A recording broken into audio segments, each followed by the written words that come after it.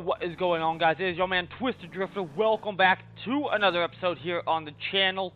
Now, a lot of you may have noticed that I got a big shout out in the Slap Trains video recently for helping him go and get the wheel set up on GTA 5. So today, what I'm going to do is I'm going to show you guys pretty much how to install that mod both on GTA 5 single player and for GTA 5 FiveM. So hopefully you guys will enjoy today's video. We'll also, after that, continue it with some gameplay. Right now you are seeing me in a 2018 Mustang, or 2019 Bullet Mustang right now. I'll do a mod review on this separately here in the next few days, maybe week, I don't know. It all depends on how busy my schedule gets, but I will definitely be doing a video on this Mustang as well. But without further ado, let's get in to showing you guys how to install the GTA 5 wheel mod. Alright guys, so first thing you will want to do to install the mod is you want to go into your browser of choice. I prefer Firefox, it's just easier to use. Maximize this real quick, and you'll want to type in GTA 5 manual, if I can spell, manual transmission mod. What you'll do here is you'll hit the first link, manual transmission steering wheel support. Once you've hit that, you'll hit download. Pretty simple to do right here, so once you've downloaded that, I've already downloaded it, so I'm just going to hit cancel. But for those who are on Firefox, of course you'd hit OK. After that, you will need to go back. And right here, luckily, it already has a link to scripthook 5. So you'll hit this here. You'll hit the download link here, not download SDK or on the GTA forums. Just hit download here. It'll go and pull up a window, and automatically you'll have this to download.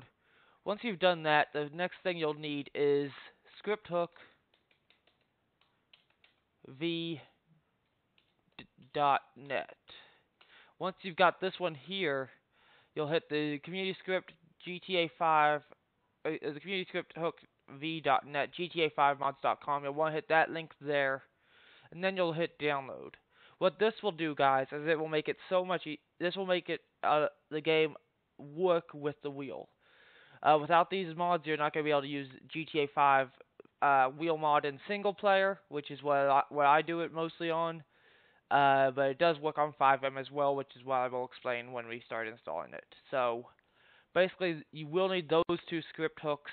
That's the big thing to allowing any ASI mod, any script to work in your game. So without those, you're not going to be able to do it. Now, I will say this, you're not going to be able to go into GTA Online with this mod. So keep that in mind. You're not able to access GTA Online. It will automatically shut down the game, or if it doesn't, you'll risk getting banned. I will warn you of that. Do not attempt to go online with this mod. FiveM is okay. GTA Online itself is not. So without further ado, guys, let's go and open up our downloads folder here. So 1 second. Library, downloads. Excuse me, downloads folder. Going to close out Firefox. And 1 second, just need to. Alright, so we're good. Had to check because this is my third time recording it. The past couple times it's shown up as the Firefox window blocking everything else, even after I've closed it. So I don't know what was going on with that. Anyhow, without further ado, after we go and get that part downloaded, you'll go and open up a new. A new window here. 1 second, just control in here. Said control in, thank you. Alright, so move. Okay, it's not doing it. 1 second, guys. There we go. Finally. So what you'll do is you'll want to go over here and go to your local Steam, wherever your Steam library is installed. So you go. For me, it's local disk D. Go in here. Navigate to where GTA 5 is installed. An easier way would be to open up your Steam library here. Go to your library, right click on GTA 5, and properties, local files, browse local files. That's an easier way to do so. I just do it the harder way, but either way works. And then what you'll do is you'll go and open up the GTA 5 Gears mod. You'll drag your manual transmission and your Gears ASI directly into your main GTA 5 folder. For me, I've already got them in, so they should automatically drag for you guys. For me, I'm just going to close that out because we don't need to move it over. But you'll drag that into your main folder. Next off, you'll want to go and do the same with your .NET. Just grab the DLL and the ASI, drag those directly into your main folder. Don't drag them into the subfolders, it's not going to work. Just drag it directly into your main folder. After that, you'll want to do the same with the script hook 5, except this one you'll go into your bin. You'll take the script hook 5 and D8 input.dll, drag those in. Now the native trainer, you could use that. It's a bit more of a pain in the rear end in my opinion. I use simple native trainer, which you can download on GTA 5 mods, which makes your job a lot easier. So now I've shown you how to do it into the main GTA 5 folder. I'll show you guys how to install it into your FiveM folder. So let's go into your FiveM. You'll go to where your FiveM shortcut is. You'll right click that, go to Open File Location, Application Data, and you'll want to create a folder named Plugins. Now this is where you'll install your trainers, your scripts, and all of that. So right here, you'll go to Plugins, and keep in mind, any script you install will only work on a server that says client-sided scripts.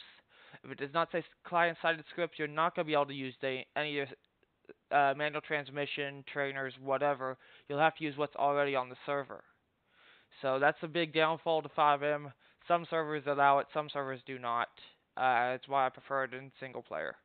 But anyhow, what you'll do is you'll go into your manual transmission and your Gears AI, and you'll drag that into here. So as you guys can see, I've already got it in. But that's pretty much all you have to do for your FiveM install. It's pretty simple. Once you've done that, it will automatically work on any server that has the FiveM. The client-side scripts enabled. And without further ado, guys, I will show you guys how to set it up in the game and what you guys need to do to make it work out. Alright guys, so basically that's how you install it. Now to set it up in game, it's a little bit more complicated, but actually pretty simple. You do it pretty much the same way you would do any other game. So we'll go and pull over here, right in front of the theater here, and do it right here to show you guys. So let's pull over right here and shift it into neutral. But basically what you'll do, guys, is you'll go and hit this keyboard or this key right here on your keyboard, right next to the P button. You'll hit this one here. That'll pull up the menu. You can do it with the up and down arrows. You don't need to use the number pad for this. It gives you enable manual transmission, disable it. Gearbox, you can choose automatic, sequential, H pattern. I use H pattern. You got the options of engine damage, all of this. I'm not using engine damage right now, but you also got fine tuning where you can set the misshift damage and all of that if you want. And go into miscellaneous where you've got simple bike, hill gravity, auto gear 1, auto look back, hide player in first person view, which pretty much like that. Not sure why you would do so, but you can if you want. And you can do clutch plus throttle to start. I'm going to keep Franklin in the car, it just looks a little more realistic. You also got keyboard and controller if you want to go and do it. If you don't have a wheel, you can also just use your keyboard and controller to drive with a manual transmission. So that's the cool thing. It's not just for wheels, it's for controller and keyboard users as well. You want to be able to shift, you can do so. For steering wheel, you have enable wheel, always enable, patch the steering, which I would definitely suggest using, guys. Steering reduction, don't use this really. You can if you want. Steering multiplier, this will increase the steering lock. I have it at 133 at the moment. Disable non-wheel steering, which will keep it from, say you accidentally bump your joystick on your controller or a key on your keyboard, this will keep those from overriding your wheel and steering you in a direction that you don't want to go. So definitely suggest using that, guys. If you got a larger tech wheel and you've got LEDs, this will work as well. However, do not enable it if your wheel does not have RPM LEDs. It will probably crash the mod or the game. Analog input, configure your steering, throttle, brake, clutch, handbrake. It'll tell you on the bottom, it'll go and give you a walkthrough of how to install all of that. No dead zones. Anti-dead zone, as you guys can see, basically just keeps it from having a dead zone at all. You got your brake gamma here, so basically, as you guys can see, just like a Cell Corsa or, excuse me, Forza or whatever you want to go and play on, Horizon even, you custom set everything. Well, more like a Cell Corsa where it has all the custom fine tweaking and everything. You got your buttons here, so you can do toggle mod, change your shift mode, throttle, brake, clutch. Those are for like if you have a controller. Engine and handbrake, piece of cake right there. You got your horn, lights, look back, look right, all of that. So it is very detailed. You even have your force feedback options, so you can do all of this. These are my settings right now, so if you want to go and copy these, if you have a Thrustmaster TX, go ahead. You got your soft lock options as well. I don't have soft lock turned on. Probably could if I wanted, but I don't. You've got H pattern shifter, so of course shift it into reverse, first, second, third, fourth, fifth, sixth, seventh, and then right to skip the gear. And basically that's all it is right there. You got your keyboard version as well. You got your HUD options. Now this here is what I like. You can actually customize the font of the HUD if you want. I just use slab serif. You got your gear shift mode, which means you can do it like this as well. Just changing up all the HUD if you want. I turned the wheel and pedal info off. However, you can turn that on, and it'll show you what buttons are going, or what axes and everything is being used. I turn it off because it takes away the immersion. You got your RPM gauge, which you can turn on as well. That little bar above the map. Pretty simple info. So there you guys go. If you want to go and mess around with all of that, get real technical with it. And it also has a debug to show all the technical details and options. Shows the NPC vehicles near you, lines detailing force feedback. So say I wanted this, you could see all of that. You could see the display, gear, and info, all of that if you wanted to. But basically, we're just going to go and show off this wheel in action, guys, and let you guys see some of the stuff that I've been doing on this. So, showcase this off a little bit. As you guys can see, it does have full force feedback. It will go crazy if you start doing all that. We are using a few graphics mods. We're using Redux, GTA 5 Redux. We got Natural Vision Remastered. We have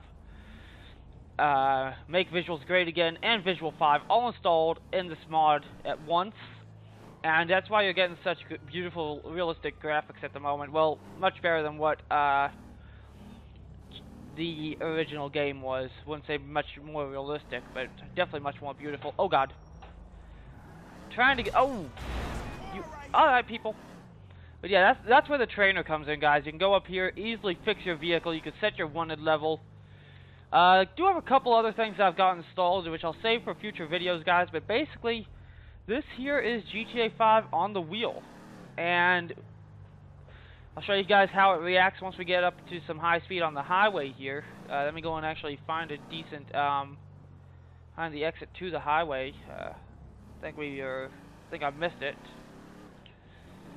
Yeah, we've gone under the highway. We're gonna go and make a U-turn real quick, so that way I can show you guys how it handles up at speed. Now, my high-speed driving, I will admit, is not the greatest, guys. So we're probably gonna hit a couple things, but just keep that in mind. We'll go and head up towards Sandy Shores here.